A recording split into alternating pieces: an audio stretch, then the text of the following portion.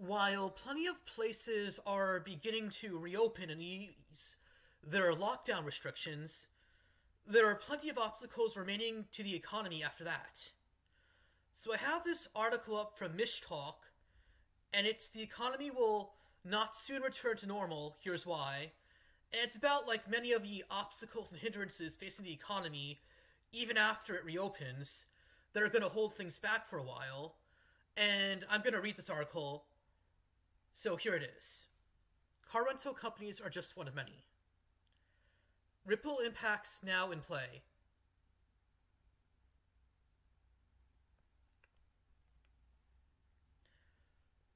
So numerous chain reaction ripple impacts will delay the economic recovery. Let's start with a look at car rental companies. No magic answers. Bankruptcies happen when there is too much debt leverage accompanied by some sort of economic shock. That makes sense, because if you're not making any more sales, but you still have to cover your original overhead of your business, then you're building up debt up to a point where you'll not be able to hand it. For example, Hertz filed for bankruptcy on Friday. Now the entire rental industry is scrambling for answers, but there really aren't any. Because obviously people don't want to travel anywhere when there's an epidemic going on.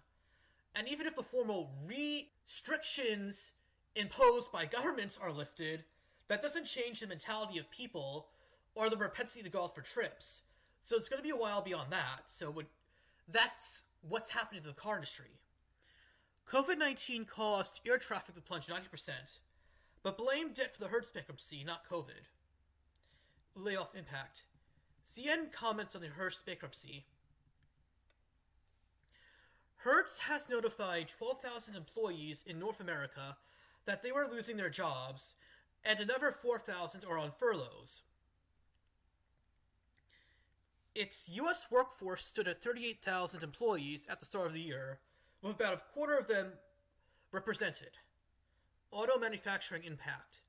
Ford, GM, and Fiat Chrysler all face a steep drop in fleet purchases. So turning back on the economy is not as simple as flipping back on a switch, because a lot of these jobs that have been left over are not going to come back.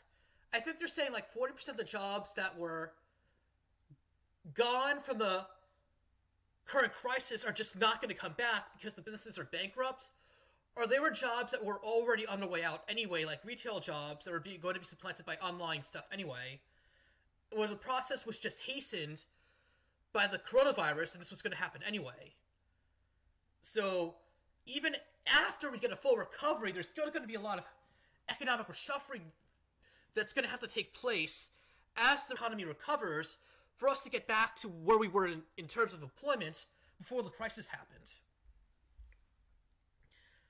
Last year, Hertz alone bought 1.7 million U.S. automobiles, about 10% of the U.S. auto production. So a single rental car company bought a whole 10% of U.S. auto production. That's interesting. I didn't know that. CNN commented, Avid's budget said it expects its fleet in the Americas will be reduced by 20% by the end of June compared to a year earlier. If Avid's Hertz budget have too many cars, then a flood of cars will hit the used car market. It's already happening. Hertz had already announced it would not purchase any new cars for the rest of the year, and that it's starting to sell its vehicles as used cars. As of early March, it had sold 41,000 cars out of its U.S. fleet and another 13,000 out of its European fleet. On Friday, FAA granted airlines the right to halt services to regional cities. As many as 60 cities face flight shutdowns, so now they're talking about the airline sector. Corporate travel impact. Companies forced to allow more work at home have noticed no loss in productivity. The same applies to use of teleconferencing instead of air travel.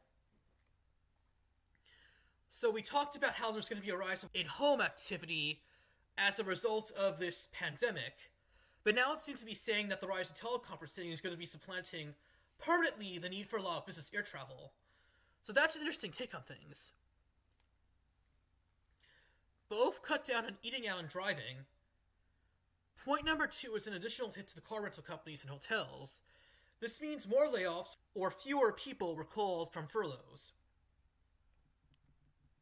Yeah, that's just what I'm saying. This crisis is accelerating permanent shifts in the structure of people's behavior that were already happening anyway, and so a lot of those lost jobs are just not going to be coming back. It's important to factor in the change in consumer attitudes. Some retail is going away, never to come back. It will take a while for people feeling comfortable having to sit in a full-capacity theater study in a rear plane. Some people forced to cut their own hair will continue doing so. Yeah, because it's not that hard to cut your own hair if you think about it. And people just went to barbers and hair salons out of habit. Some people who seldom cooked learned how. They will be slow to return to eating out for many reasons. Again, I don't understand why people who used to eat out just weren't completely supplementing that with takeout. Because I understand there's some sort of experience to eating out, but isn't a lot of just restaurants the convenience of not having to prepare food for yourself? Or having food you perceive as higher quality prepared for you? And in that instance, wouldn't takeout or delivery be just as good as going to eat out at a restaurant? That's one thing I don't entirely understand about what's happening. In general, any persons who suffered a huge income reduction will be very slow to resume eating out, traveling, or car buying. To entice people to buy cars, the automakers will have to cut prices, and perhaps dramatically gives new model year is coming. Existing home sales plunged 18%. Much worse is on its way. April will not mark a bottom in sales. Here's why. Existing sales are recorded at closing, whereas new sales are accounting at signing. April sales represent transactions that occurred in February and March. May sales, transactions in March and April, are sure to be much worse. Even June sales could be worse. Yeah, because the big lockdown didn't occur until the middle of March, so if what they're saying holds, then May sales will include a lot of activity that happened in the early part of March, before the virus reaction really took off.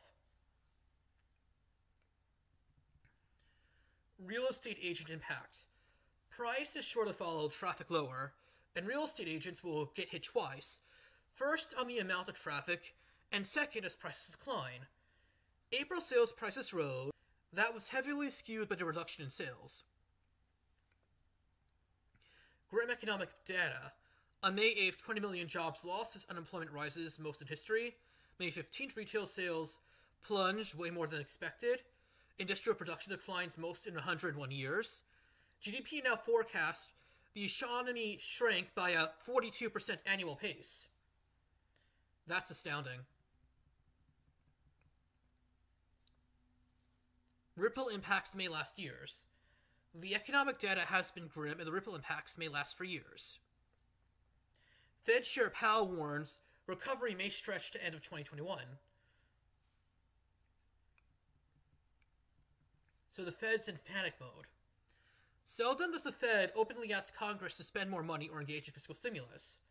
But that happened on May 14th when Powell and Minneapolis Fed President Neil Kashkari. For details, see Fed promotes more free money. Sure sign Fed is in a state of panic. Global COVID risk ranges up to 82 trillion.